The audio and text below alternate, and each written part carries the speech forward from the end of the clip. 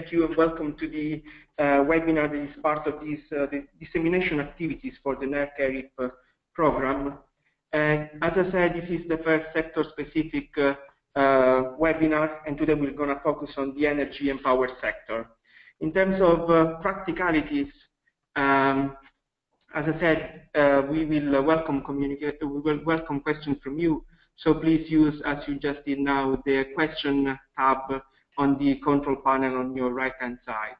And in terms of questions to the speakers, as we have 4 speakers today, please also, if you want to ask a question to a specific speaker, please also add his name into your question so we can address the question to the proper speaker. And also just to let you know that the slides will be available on our website after this event. So again, welcome everyone. As I said, we got a very tight schedule today, a very tight program. My name is Ciro D'Aleo, I work for Syria. We are the program coordinator for the Environmental Risk to Infrastructure Innovation Program funded by the NERC. With me today, we have Douglas Dodd from National Grid, Professor Douglas Crawford Brown, University of Cambridge, Dr. Jeremy Phillips, University of Bristol, and Dr. Sean Wilkinson from Newcastle University. I will give you just a quick overview about the ERIIP program for those of you who don't know this. It is a $5 million 5-year program, and which brings together the Natural Environmental Research Council and also, of course, asset owners, operators, policymakers, consultants, and academia to use environmental science to identify, quantify, and manage environmental risk. The 3 themes of the ERIIP program are the ones that you can see on the screen. So theme 1, identifying, understanding, and quantifying environmental risks to the infrastructure system. Theme 2, likelihood, effect, and impact of the multi-hazard combinations on the infrastructure system. And theme 3, dealing with uncertainty in design, operational, investment decisions.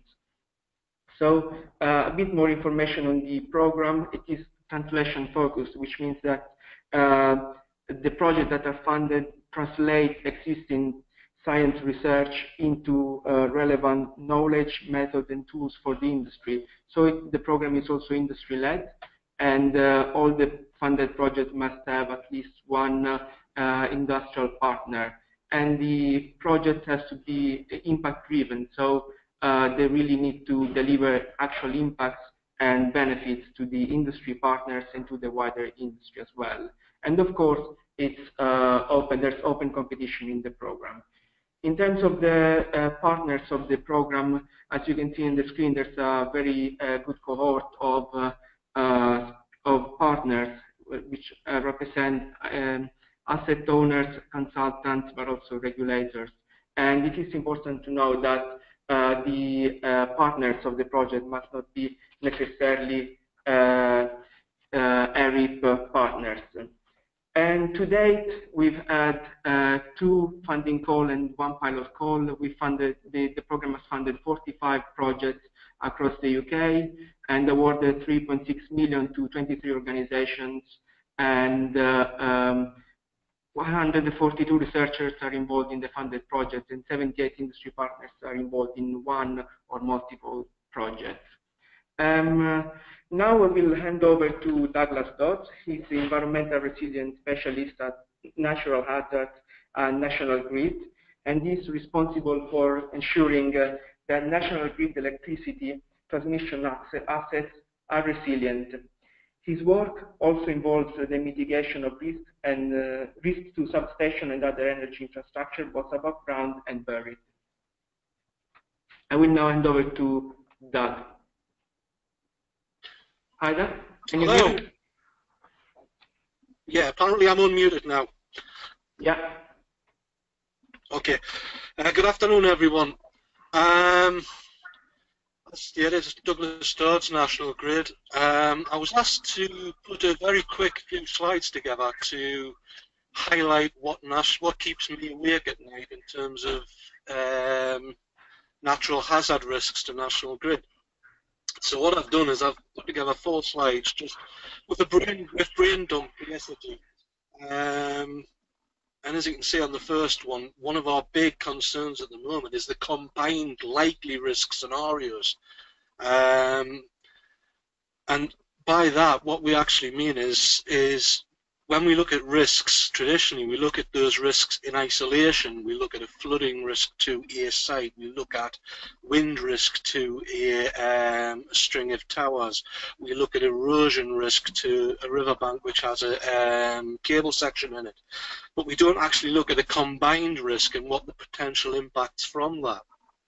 Now, one of the things that we sort of would be interested in looking at is using actual events and the data from actual events in order to demonstrate what a realistic catastrophic event could be. And I mean, the best example I can give for that would be the East Coast surge with 3 months of above average rainfall on a regional basis. So for what I mean by that is, if you look at the northeast, in terms of northeast Yorkshire, etc., if we'd had a very wet November, well, a very wet October, November, December, the impact from the East Coast surge a couple of years back could have been much, much worse, and that's not an unusual scenario.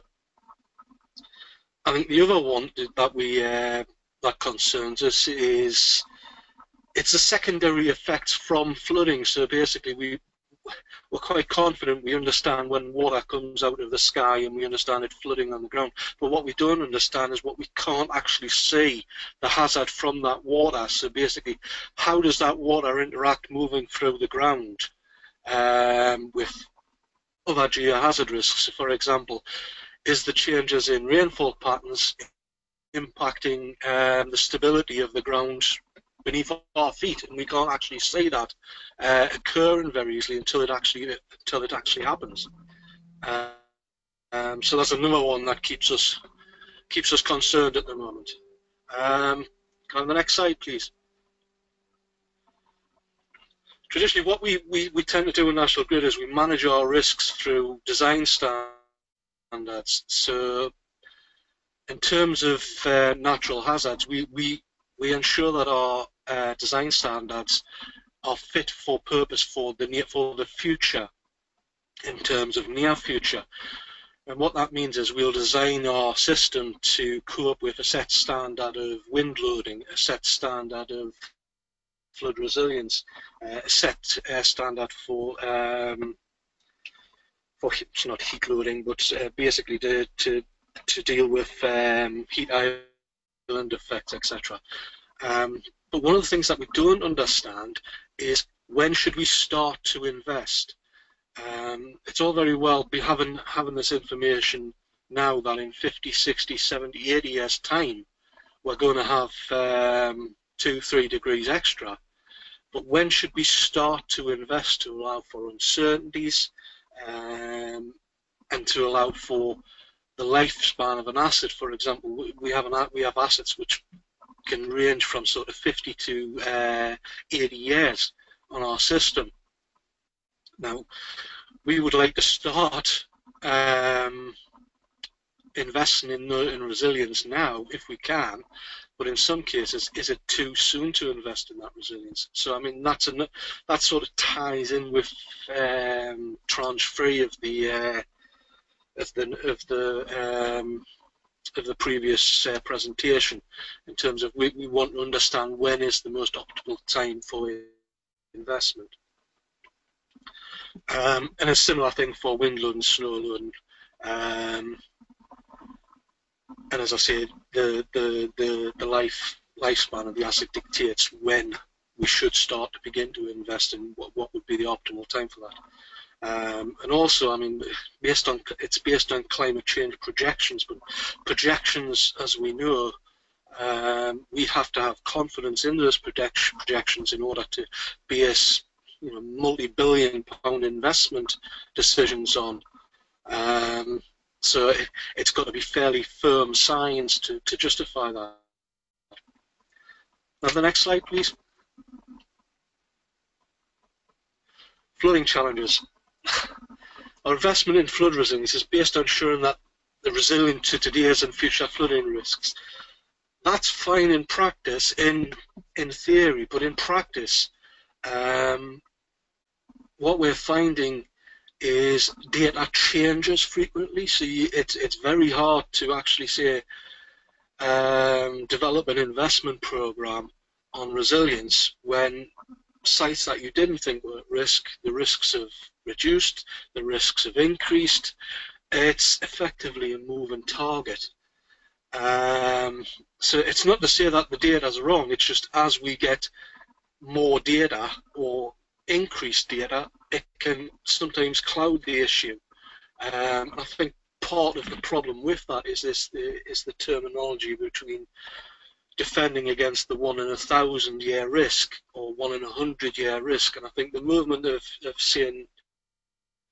moving to the percentile risk is a good move now, but it's I think we need to have sort of set targets around that nationally, and possibly industry-led as well.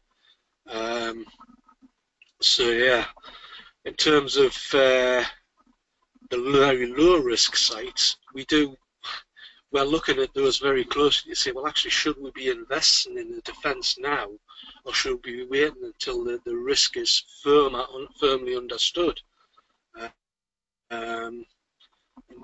Based on feedback from based on the latest review of flooding from Cumbria, it would appear that there is a lean towards more demandable defences being a more reasonable approach for the very low risk sites. However, that has its own set of challenges in itself. Which, can I have the next slide, please? So basically, yeah, the challenges around the mobile defences are one that really start to open up the decisions on whether or not you should invest in permanent defences or demountable mobile defences for these low risk sites.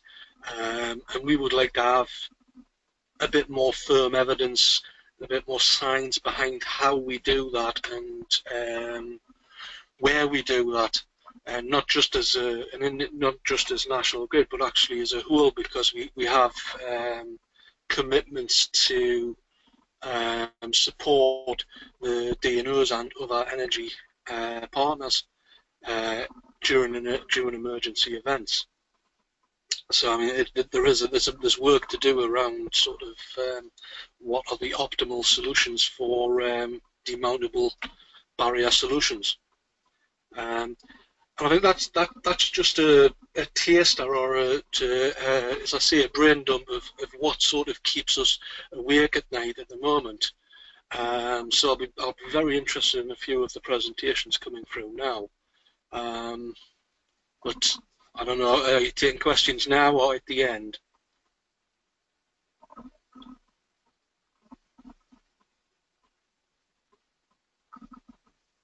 So thank you, Doug. The questions, yeah, thank you, Doug. The questions would be at the end. So thank you for this quick overview. And I will now hand over to Professor Douglas Crawford-Brown. He is the director of the Cambridge Centre for Climate Change Mitigation Research. He's got more than 35 years of experience of research and policy engagement on energy and built environment, including work with the governments of the US, UK, Germany, Abu Dhabi, China, Taiwan, France, Mexico, and Thailand. And his talk will focus on recent ERIIP-funded research project examining the use of social and climate science information in the investment in renewables. So hand over to you, Doug. Thank you. Yeah, thanks very much. Oh, I have a terrible echo here. I hope everybody's not hearing the same echo. Sirio, may I ask, are you seeing me in screen mode or? Oh, there we go. There we go. Okay. Yeah. Okay. Well, welcome everybody. As it says on the slide here, I am now retired. I retired in January, although I'm still associated with the university. The work that you're going to see was really done by Aideen Foley, now at Birkbeck, and Phil Holden at Open University.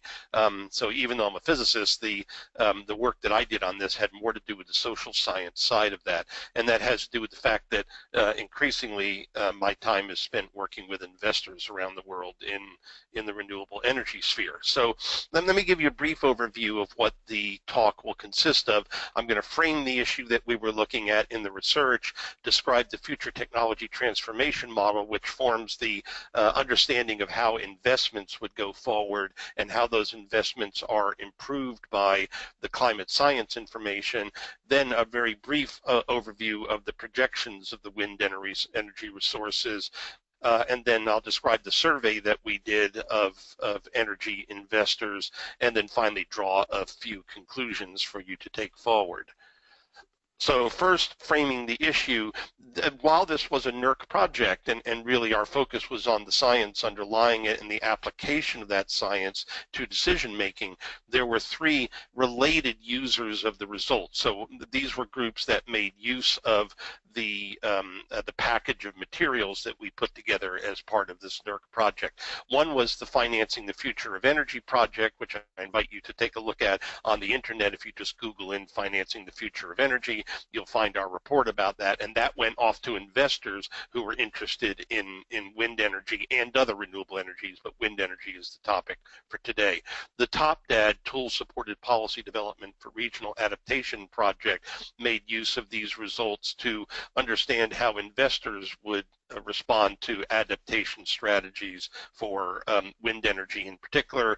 And then finally, the results were used in the UK climate change risk assessment, the latest one that a number of us were on. So just a couple of very quick points before we get into the heart of the discussion. There is a looming global energy gap. We have consumption, which is projected, as we'll see in just a minute, to rise by a factor of 3 or 4 around the world. But at the same time, in many developed nations, we're closing down some of the power sources. So we have this gap that's arising, and wind energy is a crucial part of this gap, or a crucial part of filling this gap. This shows the growth in demand. You see that places like India and China and the Middle East as having the largest percentage growth, and in those countries they are keenly interested in wind energy. I'm going to be focusing almost entirely on UK wind energy today, but it's important to realize that the lessons that we drew from this study apply equally to places like India and China and the Middle East, where in many of the cases they're interested in energy systems that don't require the grid. They can't afford to bring, particularly in India, they can't afford to bring a national grid in, and so they're looking for supplies, generation capacity that doesn't require bringing in a national grid, and wind turbines have the ability to do that, along with solar and some other sources. And renewables are a major way of hitting this target. So I've got this phrase which I just used down in Dubai recently. Did you know that renewables accounted for 50% of the new power generation capacity investment globally in the past 5 years? This is a little deceptive because notice it says new power generation. It doesn't include the investment in just yanking oil and gas out of the ground and selling it on the market. And if you do that, then oil and gas are by far the largest, and coal are by far the largest source of investment, but those are not new power generation capacities. Those are fuel production. So the central research questions are: how could climate change affect variability? How might this take place both temporally and spatially under the different representative concentration pathways? How might these affect the rate of deployment of wind energy? And what information needs do the wind energy investors, the wind energy companies need in order to take their investment and deployment decisions? So that's the focus of my talk, and we'll go quickly through how we did that. So we move to the future technology transformation model just very quickly on this one. This is a model that looks at how investors take decisions when energy prices change, when levelized cost of energy changes, when you have different policies, subsidies, feed-in tariffs, and so forth in place, and how is it that one ends up with different portfolios of energy. And so what we're looking at in this project was what we were looking at is how uncertainty in wind energy and the reduction of that uncertainty by the climate information would affect the relative movement of wind energy compared to solar, coal, gas, and so forth. A key point that we're going to be looking at, or a key point that goes into the model, is what's called the quantity cost curve. Normally people talk about a learning curve in which the price of something goes down as you learn more and you build more and more of it. But in something like wind energy, you can have an inverse kind of a curve where in the very early days you're getting at the land that's not very expensive, and then as you start moving towards land that is more expensive and potentially has lower wind associated with it, the cost per megawatt hour generated can start to go up. And notice that there are the uncertainty bounds placed on this curve, and it's those uncertainty bounds, those red lines, that we're trying to narrow in the work that we've done, and then to help the investors understand how that narrowing would influence their decisions on investments. And when you do this with future technology transformation, what you find are curves such as this one. So the awful green color that you see there is just onshore capacity. Offshore is also part of the analysis, and it shows what the projection is out to 2050 if in the UK you had absolutely no policy or subsidy associated with wind or renewables or what have you. And then on the next slide, you get the same curve, but with a high carbon price, which is beginning to approach the $100 per ton of CO2 by 2050, and technology subsidies. So wind energy actually receiving a subsidy. It might be a direct subsidy, it might be a feed-in tariff, what have you. But the point is that in order to hit our carbon targets, we're going to have to start getting onto this kind of a curve with solar and with wind. So now we look at the projections of wind energy resources, which I'll just cover very briefly, simply because there's a lot of science behind it. Others are better positioned to talk about that science. And we generated estimates of the, in a gridded system over the UK and out into the waters, we generated estimates of both the mean wind speed and the variability of that wind speed. And we did it under four primary representative concentration pathways. They're the classic ones that you normally see of RCP 2.6, 4.5, 6, and 8.5. I'm obviously not going to present you with all of these pathways here, just a couple of representative results. And so this next slide shows you, for the model that was used, the PLASM NSEM model, it shows you some of the results for mean wind speed, and on the next slide I'm going to show you the variability of the wind speed. And so this is the primary climate science information generated for each of the RCPs. If we go to the next slide, then you get a picture of the amount of variability of the wind speed under these various RCPs, again, for different time periods. So we did it for 2020, 2030, 2040, and 2050. Okay, and then what we were interested in was how people are going to use this information if they had these climate projections, and if they believed the climate projections, a big issue, how would this information play a role in changing their investment decisions? And we had about 20 investors and companies that participated in a what's called the Delphi method approach to a survey. And we had three categories of questions. What do you perceive the risks to be? What information would better inform your decision? And can you, at the moment, respond to this information on climate change? Do you have any strategy in place? And so now just a couple of the results here. Is it long-term average or variability of wind that is important to you? And what you can see is that the percentage of the respondents here is weighted towards the people who are interested in the variability, this climate information on variability, rather than on long-term averages. And I think that also would be of interest to Douglas and the National Grid. The second one is what will climate change do to your business? Will it be a large effect or a small effect? And what you can see here is of the dozen or so who responded to this particular question, most of them said that they didn't see climate change out to 2050 having any effect on their business, even after we presented the climate information. Some said they had positive effects. Only a few said they foresaw negative effects. Now, I want to caution you, this is the view of investors who may have a very short-term view of how long they're going to be in the investment. They often want to be in 5 years and out again. The time scale of concern to the wind companies was dominated by no concern whatsoever. The rest of them were anywhere between short and long term. And I'll let you take a look at the slide and you can see what the distribution is. And then are additional data needed? So over 50% of the stakeholders, of the 20 stakeholders that participated, reported that they currently had no strategy at all for coping with climate change-induced changes in wind energy potential.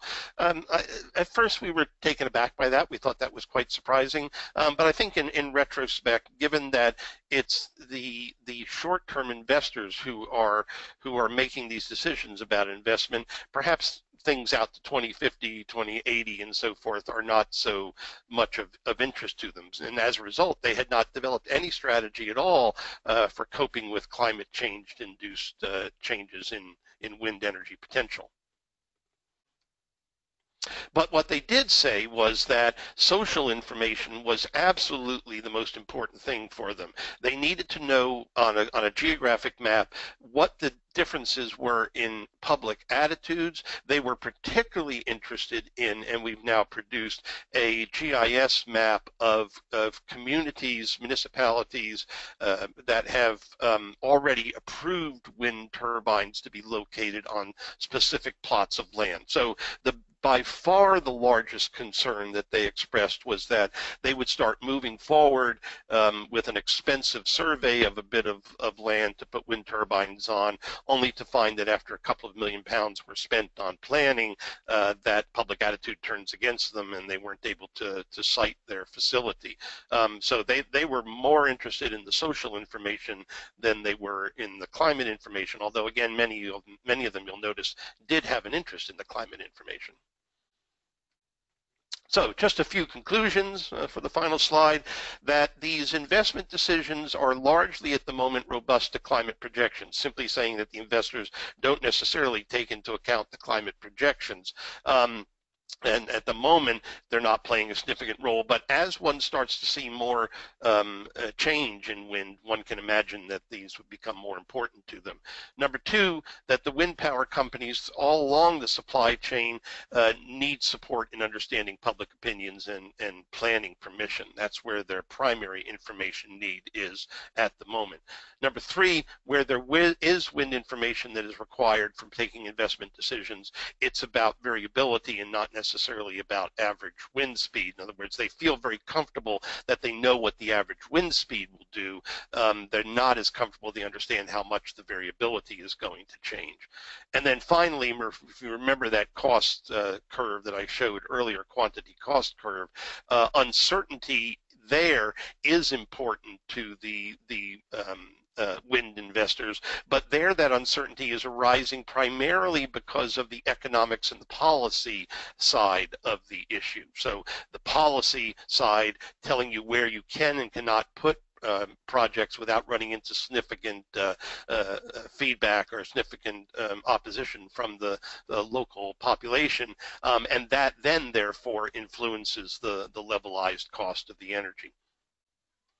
Okay, so that's everything I have, and I'll turn it over to the next speaker. If you want to contact me on any of this, here's my contact information. Thanks very much. Thank you, Doug. I will now hand over to Dr. Jeremy Phillips. He's a reader in physical volcanology at the University of Bristol. He specializes in the application of physics-based models to predict volcanic processes and associated hazards and risks. His talk will focus on the impacts of volcanic ash on the energy infrastructure, specifically on the nuclear generating facilities. So, hand over to Jeremy. Okay, good afternoon everyone, hope you can hear me. So I'm going to talk today about long-range volcanic ash impacts onto UK infrastructure. This is an ERIIP project that was conducted jointly between volcanologists at University of Bristol and EDF energy staff. And Jeremy, sorry to interrupt, we cannot see your slides at the moment, so if you can share your screen.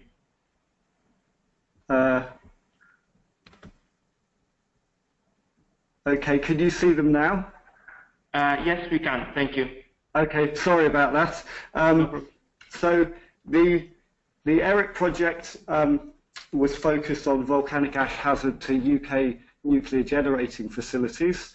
And in this project, we've produced an ash hazard assessment for nuclear generating facilities in the UK. And that includes a database of simulations for volcanic ash deposition onto the UK. This has led to some improved understanding of credible ash hazard for the operation of UK nuclear power plants, and EDF are taking forward some of the results of this project to look at mitigation strategies for future energy supply.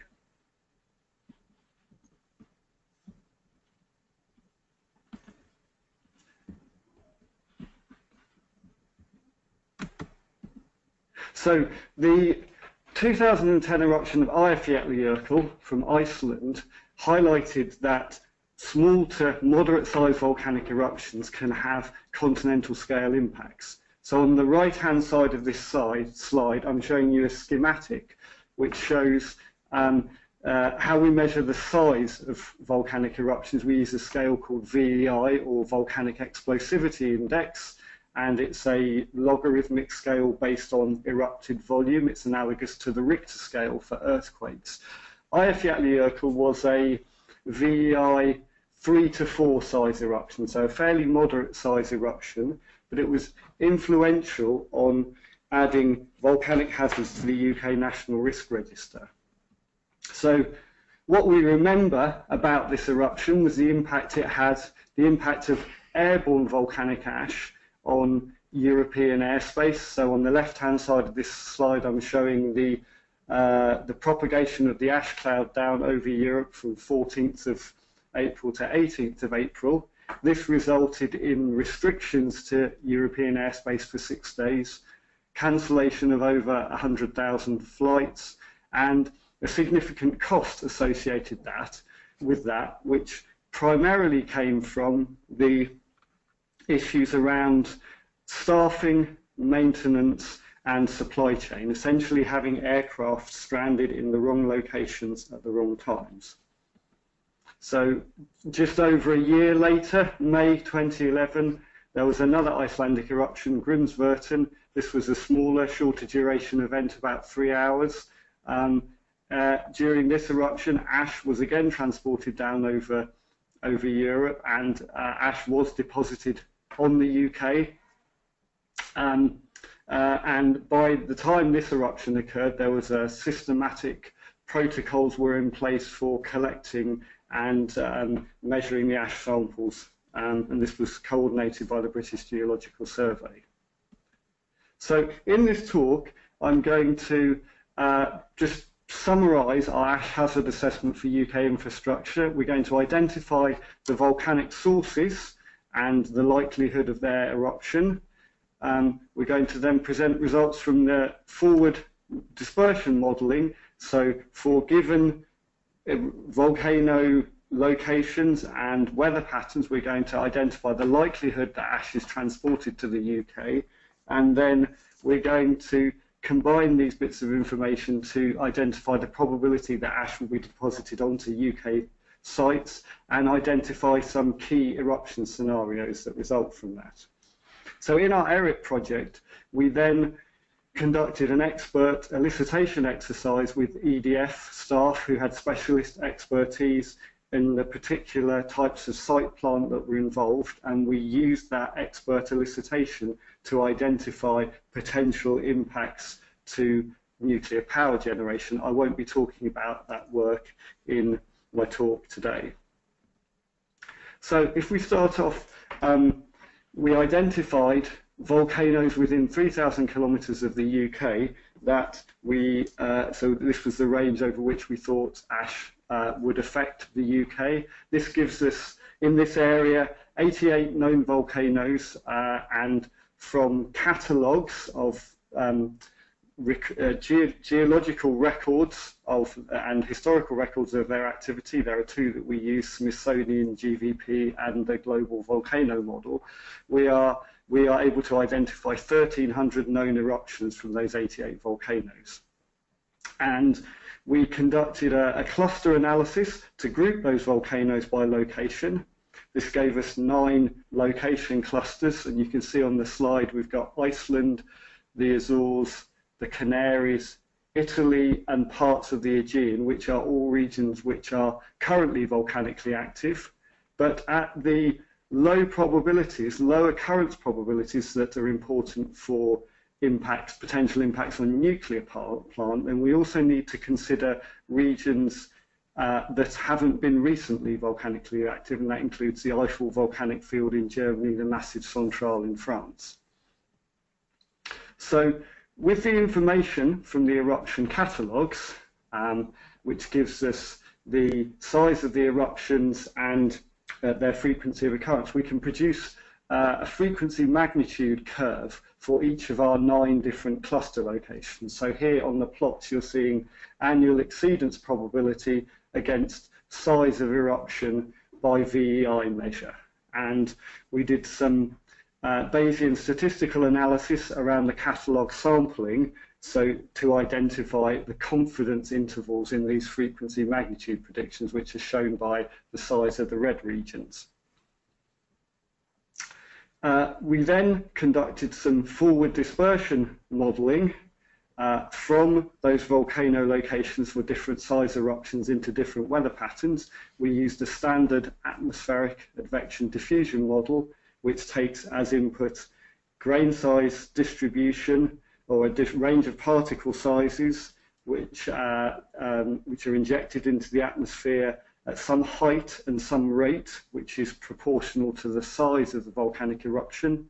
And then the ash particles are dispersed by the wind and by atmospheric turbulence, and then deposited onto the ground. So in the blue panel, I'm going to show you a movie of one of the simulation results. This is a simulation of a VEI4 size eruption from Iceland into a northwesterly wind, which is essentially very similar to the conditions during 2010 eruption of Eyjafjallajökull. In the bottom panel, what you will see is the ground level concentration of ash at a site in the southwest of the UK, which is given by the red dot on the map. And as we watch the movie, the colour map that we see will be the airborne ash concentration in the ash cloud. So if I just run this now, then what we see is the ashes released from the eruption started to be dispersed down over northern Europe following the wind patterns. We see ash arriving at the southwest of the UK, the concentration increasing and then decreasing as the ash is advected off towards the Mediterranean. So on this plot, at the bottom, I've included 2 important thresholds. One is the concentration of ash at which aviation would be restricted under current guidelines, and a much lower concentration, which is relevant, is where air quality starts to be impacted at ground levels. And what we can see is for this site, the aviation hazard level was exceeded for about 15 hours or so, but the ground level air quality threshold was exceeded for a much longer period of time. So we used as input into the model, to force the model, we used 29 synoptic or large-scale weather patterns that can be used to describe the weather over Northern Europe. So essentially, we could divide up the weather across a given year into one of these 29 different weather patterns, and we did some work with a catalogue of wind records over a 30-odd year period, so that we could then identify the frequency of occurrence of these different weather regimes. We simulated VEI-sized eruptions from 3 to 7 from our 9 regional clusters under these 29 synoptic weather patterns. That gives us a simulation database of about 1,300 model runs. We used as input into the model runs an ash grain size distribution, which is representative of European volcanoes, and each simulation run was 90 hours in duration following an 8-hour eruption, which is the typical size from the database records of eruptions for volcanoes around the UK. So combining the frequency magnitude relationship for each of the cluster regions with the probability of occurrence of eruptions of different sizes and weather regimes, we're able to produce a set of curves which describe the probability that ash might be deposited onto the UK. And here I'm showing an example of that, which is the duration that the concentration exceeds a given threshold, and the thresholds are shown by the different coloured lines on the plot against the annualized probability of exceedance. So a level of 500 micrograms per cubic meter is a relevant threshold for potential maintenance of air filtration systems. And we can see from this plot, which is average for the whole of the UK, that the probability that we might get these conditions persisting for a 24-hour period is on average about 1 in 300 years. The way we have, it's important to state that the way we have used the synoptic weather patterns means that these probability estimates we've produced here are conservative, so they reflect the maximum likely hazard here. So at these kind of return intervals and these thresholds, essentially we were looking at fairly low ground level concentrations, and the impacts that we expect to be important at those ground level concentrations or deposition thicknesses really impact on public health, potentially on transport and on some site infrastructure. So in the context of public health, we would expect these levels of ash may give irritation to breathing and eyes, exacerbation of pre-existing respiratory conditions, so there may be impacts on workforce to consider. Roads may become obscured and slippery. Airport runways may become slippery, and there may be possible disruption to systems that are associated with rail travel as well. So transportation may be a key issue here. And in terms of infrastructure, we anticipate main impacts at these low levels to be around the clogging or increased maintenance of air and water filtration systems, and potentially water treatment systems as well. We may be getting close to thresholds where flashover of HV systems may start to become an issue of concern as well. And essentially the important thing is to also emphasize that some of these issues will have effects that cascade into supply chain issues and potentially communication issues as well. So just to summarize our results, the model simulations we ran suggested that under all weather conditions from all eruptive sources, ash could be transported to the UK.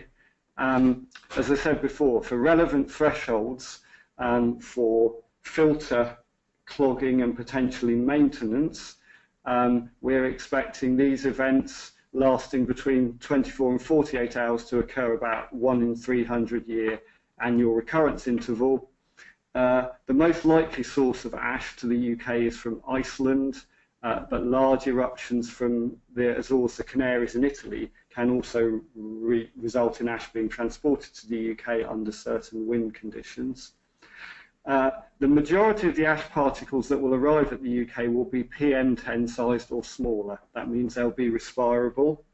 And so we expect that the main impacts from these ground level concentrations will be on site infrastructure filtration systems and on human health, potentially leading to issues of considering increased maintenance and possible workforce disruption in terms of mitigating against these effects. We certainly find in our simulations there are higher concentrations at lower return interval periods where we reach concentrations that may disrupt potentially air and ground transportation, so there's consideration of supply chain effects here. As a result of this project, we're going to make the database of our simulations available to the UK Cabinet Office, and it's important to point out that the principal uncertainty on these predictions comes from the variable duration of the eruptions and the persistence of the weather patterns, and this is research that we're taking forward to look into further after the end of this project. So that's it from me. Thank you, Jeremy. I will now hand over to Dr. Sean Wilkinson. He is a senior lecturer in structural engineering at Newcastle University. He specialized in the resilience of critical infrastructure and how disruptions to this system can impact on society. He has developed a model that assesses the resilience of spatially distributed infrastructure to wind, and this presentation will be on the ERIIP-funded project quantifying the likely impacts of windstorms to the electrical infrastructure. Hand over to you, Sean. Thank you. Thanks very much. Hopefully you can all hear and see okay. Right, this project is a collaboration between a number of industry partners, and obviously NERC, in particular Western Power Distribution and the Energy Networks Association, and also we're also working with Doug Dodds of the National Grid, and the Met Office are involved as well. So we've only just started the project. Well, we've been going for a few months now, due to finish in October 2017 with those partners. And I should mention my collaborators, which are Dr. Sarah Dunn and Dr. Russell Adams, who are working with me, and our industry partners. So the motivation behind this is that if you look at most of the faults and the electricity disruptions that are on the distribution network as opposed to the transmission network, the transmission being what the national grid, the backbone that the national grid operate, and the distribution being the stuff that comes into your front door, that wind is the greatest causer of faults and disruptions. Now, when the district network operators who are responsible for maintaining these systems are aware when a storm has come, and they will have a action plan when a storm is predicted to try and mitigate the effects of those storms. The problem with any plan like this is that if they have a false alarm, then it is quite expensive for them. What they typically do is they put on extra linesmen to repair the faults. They'll put on extra operators in the call centres. They may have some sorts of mobile defences that are rolled out. So if there's a false alarm, this can be very expensive for them. But even worse, if they're under-prepared, then you get large-scale disruptions, and you also get potentially fined by the regulator and suffer of reputational loss. So the sorts of information that we all use is a normal Met Office forecast. I just downloaded this off the Met Office site. This is a typical thing where you've got maximum wind speeds predicted for, say, 24 or 48 or even 4 days in advance, and you can make decisions about that. And then the Met Office will also issue weather warnings based on their interpretation of what they think is going to happen based on their weather forecasts. So that's the sort of information that the district network operators are using at the moment, and we're working with them to say, well, can we do better than this? So the modelling framework that we're adopted comes from what the insurance industry uses to try and assess what their risk to a big storm event is. And I'll go through these various things, but what you need is something to say, yes, something of importance is happening, to work out how intense that is going to be, what assets are exposed to this storm, and combine these to make some sort of estimate of the damage, and from the damage, what is the consequence of those damage. So I'll go over each of these various modules to our modelling framework. So we have some sort of, or as I say, I'm only presenting the framework today and a few results. We haven't got the final tool working yet. But what we do is we say, okay, if there is a weather event predicted, what do we need to decide whether or not that is going to be of interest to us?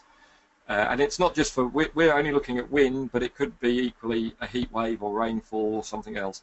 And we want the intensity of that, the duration, and obviously where it's going to occur.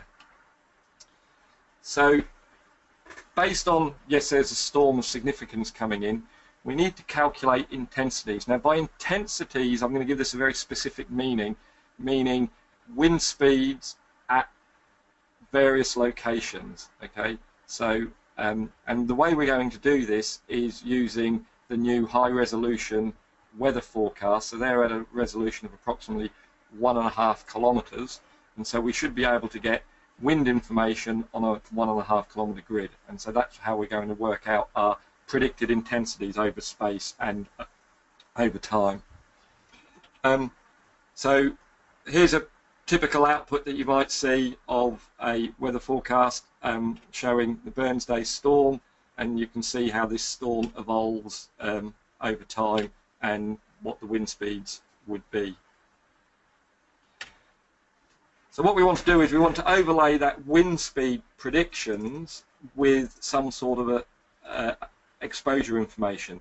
So our industry partner, Western Power, has provided us with their shape files of all of their infrastructure, and so now we know where infrastructure is in the region of interest. And what we want to do, so this is a picture of a typical of their infrastructure, very, very large databases. And what we can do is what we propose to do is we are going to take the gridded forecast data and overlay it over the asset databases. And this is a larger grid than we'll be using, a finer grid than this, but if we make it much finer than this, you can't see the numbers.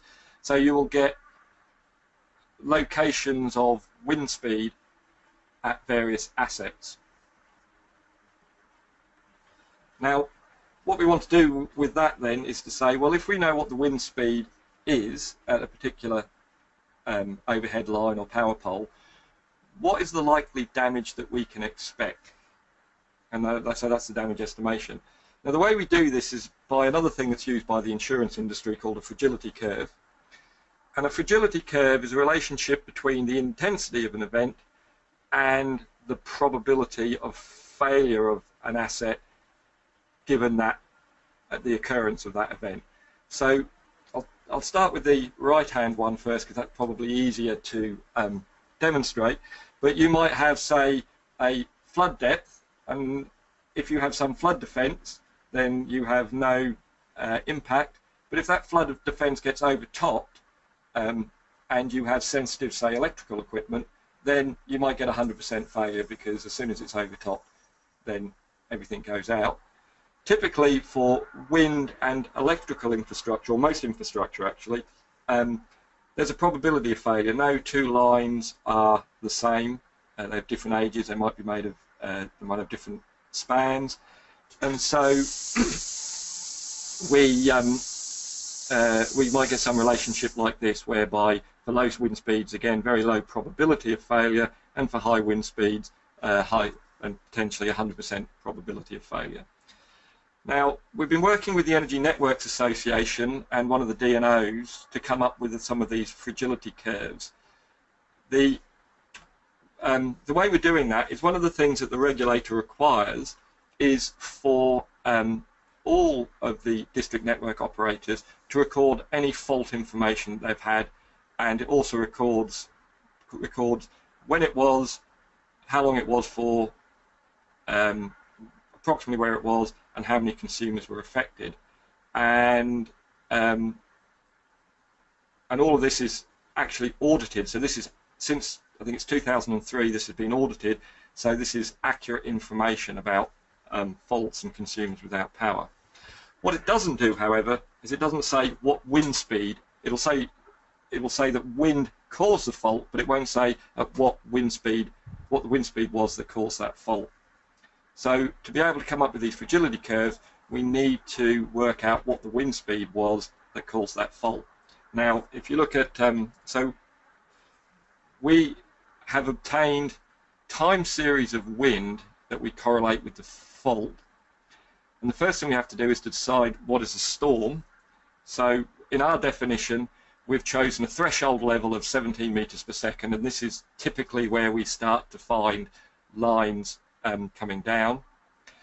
And when a wind speed crosses that threshold, we say it's a storm, and when it goes back below the threshold, we say the storm is finished, and if it comes back up again, then we have another storm, and we count the number of faults that occur in that storm, and we pick the maximum wind speed in that storm as the wind speed that we're using in our fragility curves.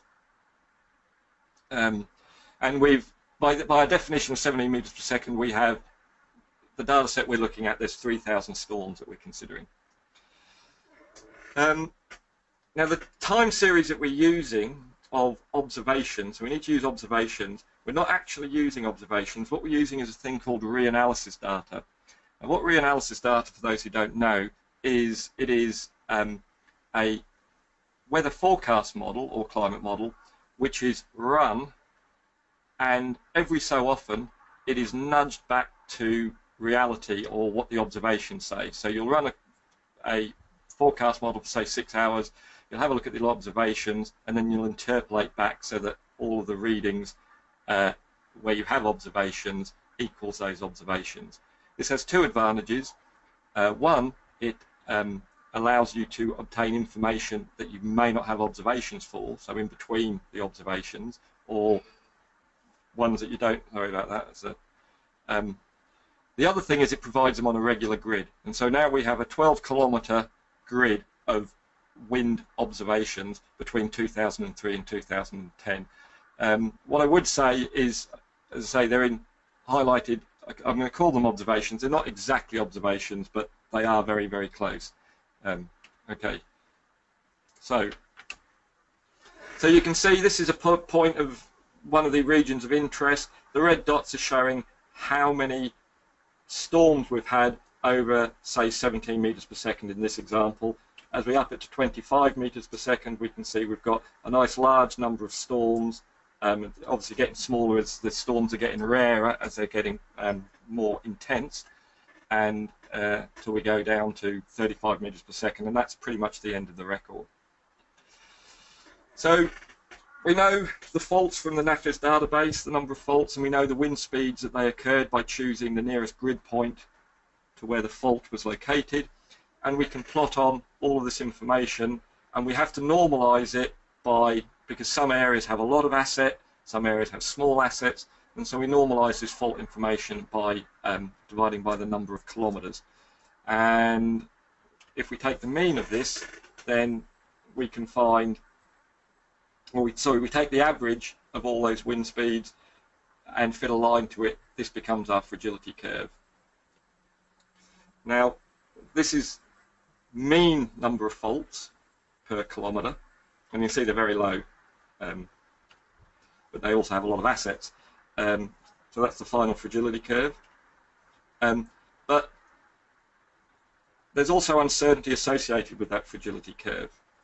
And so if you look at the red line that I've just plotted here, if you were to take a slice through this line, then you would get a graph that looks like this. So for example, we have one fault occurred. So for a wind speed of, I think this is 27 meters per second, we had one fault recorded in the area of interest 27 times, and we had up here 80 faults were only ever recorded once. Okay, and same, and these or not 80 faults, less than that, 75 faults were recorded once, and 15 faults were recorded once. So there's uncertainty involved. So when we do our Monte Carlo analyses, simulations, we can actually put proper distributions through the means and get statistically, hopefully statistically the same as what occurs in reality. So what we're hoping to do is come up with probabilistic information. So that first framework that I showed you, we can then run, we can get weather forecasts coming in. These curves here are probabilistic. We can run Monte Carlo simulations using these distributions, and we can get failure information. And we're hoping to, we haven't done this yet, these are all made up, but they're all just arbitrary. We're hoping that we can then get probabilistic understanding of, for example, electricity interruptions, which will then be maybe related to people in call centres, or probability of a particular electrical fault. So in this particular case here, we might have a 50% probability that 100 properties are going to be affected, or we might have a 40% probability that they're going to only get one fault, and therefore we need so many linesmen to fix that. And potentially you can take this further and translate this sort of information to economic losses, whether that is economic losses to the district network operator, or even economic losses due to, say, downtime in industry or something like that.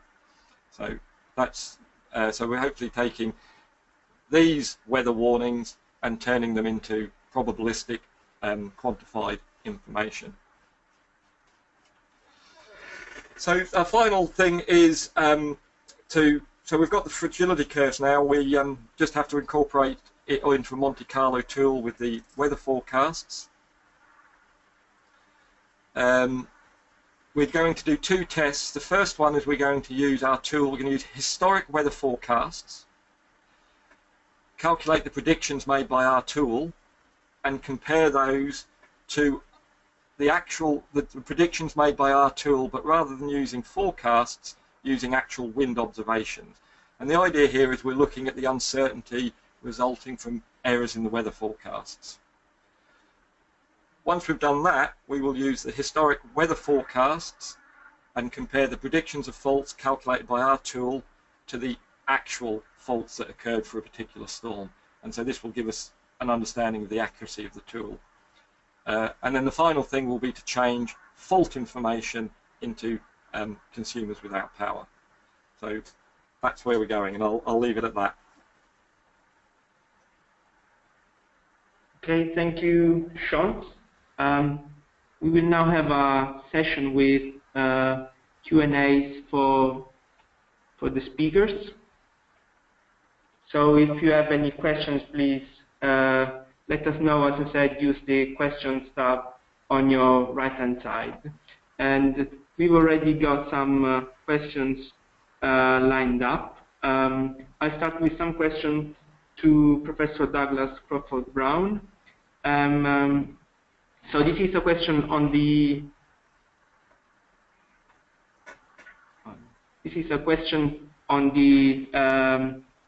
charts.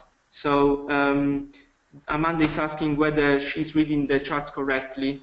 Are they showing both an increase and a decrease in future wind speed over the UK? Could you say that again? Is it showing? Yeah, it is showing both an increase and a decrease in future wind speeds over the UK. It does show both occurring as part of the uncertainty bounds on it. So I'm not sure if my screen is showing up now on it, but I think it doesn't matter. I can show it. Okay, it's not so important. It does have, because of the uncertainty that we look at, it does have some estimates that are showing increases or some estimates that are showing decreases. On average, if one takes the expectation value, it's not showing any change in the mean wind speed, which is very significant. It's showing changes which are on the order of 5% or so, and that's one of the reasons why the wind energy companies, when they looked at the estimates out to about 2050, weren't feeling that this was going to change the way in which they took their investments. Okay, thank you. Now I have two questions for Jeremy. Please could you also repeat what the threshold 500 micrograms per cubic meter is, and is this something relating to air filtration systems? And also, if you could please clarify what the flashover is. Okay, so when we did the expert elicitation exercise with EDF site staff, we proposed a set of eruption scenarios of different ash concentrations at different durations. And what came out of the judgment of the site experts was that 500 micrograms per cubic meter was a level where they would expect to have to reduce the maintenance intervals for filtration systems, and that they would potentially have to also consider issues about filter component supply stocks as well. So essentially, that threshold was just an example that I highlighted that came out of our study.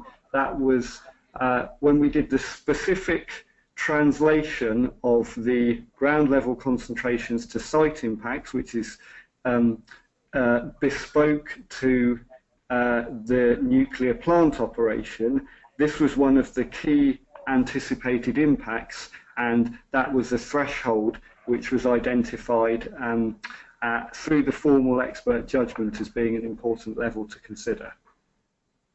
Okay, thank you. And the next question is for Sean. So you mentioned customers. Do they include business customers? And Amanda from your... Yeah, go on, sir. Yeah, sorry. I'm just trying to think of the. I believe so. Yes. Then it will be property interruption. So yes, I believe that's correct. That it will include businesses as well. Okay, thank you. And this also takes me to another question. We are talking here about the energy and power sector, but I wonder whether you also engaged other organizations working in other sectors. So, for example, Yorkshire Water, or I don't know. I think in the case of volcanic ash, the air transport and airports would be very interested in this tool. So it's a question for the three, for Douglas, Jeremy, and Sean. Perhaps I could start. Yeah, so we've actually used a similar. This is the first time we were linking it to weather forecasts. What we've done, we've linked it to climate models before. So this same modelling approach can be used to, say, have a look at mitigation strategies adaptation strategies for climate change. And instead of using the weather forecasts, you use climate model output. And it can be used, and so we've done this, and the fragility curves, it's about getting fragility curves for the infrastructure and for the hazard. So if you can get the fault information and the hazard intensity, well, there's a number of ways that you can do it. One of the ways is empirically, so you get a fragility curve using empirical data where you get fault information and hazard intensity information. You can do it analytically as well, where you use computer models, or similar to what Jeremy did, you can do it by expert elicitation, where you can ask experts, if this event happens, what is the likely impact onto your infrastructure? So as long as you can get these relationships between hazard intensity and asset performance, and you can get the asset database, and then you can get the hazard, then yes, you could use it for flooding, you could use it, we've used it for for flooding in water supply systems, using climate model stuff instead of weather forecasts. We're also looking at actually using it as well, looking if it can be used for volcanoes as well, actually, so I'll have to talk to Jeremy later on.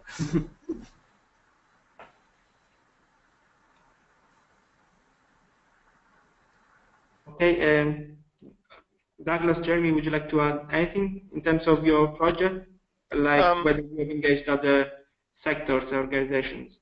Yeah, so this is Douglas.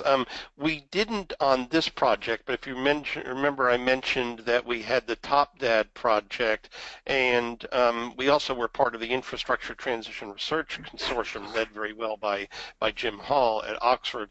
And so in both of those, we took the wind information, which influenced wind energy, and then looked at the issue of what are the cascading effects associated with that. So your wind turbine is not producing enough power, your water distribution system doesn't have enough power in order to pump water, people begin to have microbial diseases because the pressure in the water main begins to go down, and so on. So not as part of the NERC project, but as part of the series of projects that we linked the NERC project to. This is Jeremy. In terms of the dissemination of our results, then I've already mentioned database of simulations being available as potentially an accessible source of information that would inform rapid response, so on timescales after an eruption that are shorter than where you could run bespoke simulations based on the current atmospheric conditions. Our database, in terms of broad weather patterns and eruption sizes, would provide some initial estimates for that. In our simulations, we actually compute the ash concentration at all levels. What I just showed you was ground level concentration, because that's relevant for UK infrastructure, but actually we do calculate in those simulations the ash concentration at all levels. So we're looking at ways of how we can disseminate this more widely. The issue of the response of aviation to the problem of volcanic ash is quite a complicated one, and so we're trying to find the best way to engage with the relevant agencies to share that information at the moment. That's one of the things we're doing right now. Okay, thank you very much. So we're running a bit late, so I would like to draw it to a close. So thank you all the speakers, so Doug, Jeremy, and Sean for presenting, and also thank you all for attending. As I said, the slides will be available on Sirius website after the event, and you might also be interested in another sector-specific ERIIP webinar. This will be focusing on the water sector and will be next month. The date has not been confirmed as yet. And you might also be interested in another Syria event, Assessing and Planning for Resilient Critical Infrastructure, which will be on the 20th of October, so in a few weeks' time. And details of the event will be again on our website. So thank you again for attending, and thank you all for all the speakers for presenting, and thank you again.